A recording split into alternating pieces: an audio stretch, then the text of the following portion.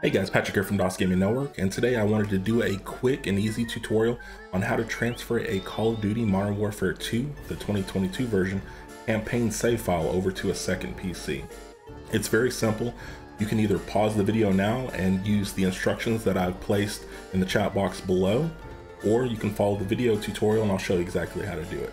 So we'll jump right into that.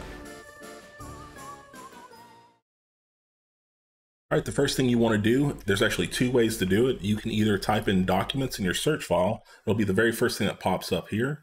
Or if you want to use your file explorer, you simply go to File Explorer, find the documents folder on the left-hand side, go to Call of Duty, then go to the players folder.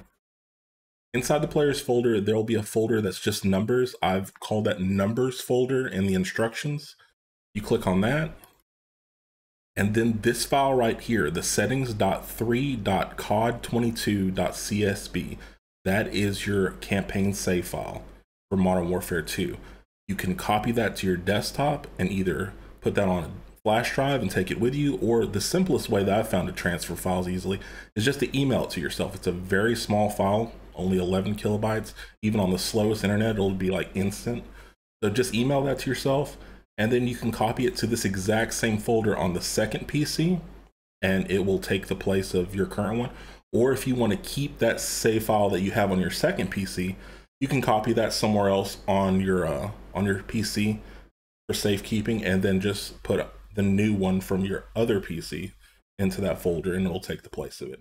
Either way, I hope that that helped you out, and if it did, follow me on Twitch, DOS Gaming Network on Twitch. Thank you for watching, and I really hope it helped.